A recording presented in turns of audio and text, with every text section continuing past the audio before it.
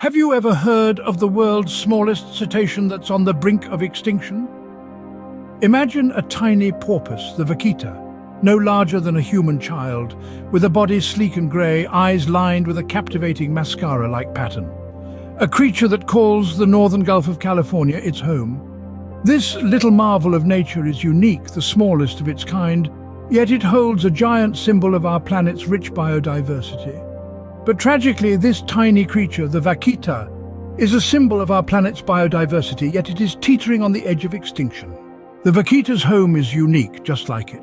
Nestled in the northern Gulf of California, this habitat is a bustling marine metropolis. It's a place where warm currents meet cold, creating a rich mix of nutrients that supports a kaleidoscope of life. The vaquita, though small, is an integral part of this biodiversity. Its presence indicates the health of this vibrant ecosystem. But just like the vaquita, this crucial habitat is under pressure. The vaquita's home, the Gulf, is a vibrant ecosystem that's under threat. Why is the vaquita, this small and unique creature, facing extinction? Well, the primary threat to this petite porpoise is bycatch in fishing nets. That's right.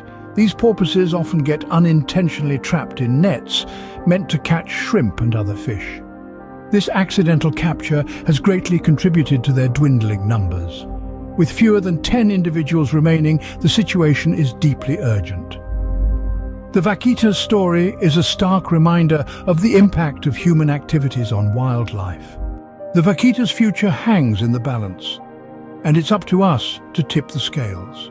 The vaquita, the world's smallest cetacean, is teetering on the brink of extinction, with fewer than 10 individuals remaining.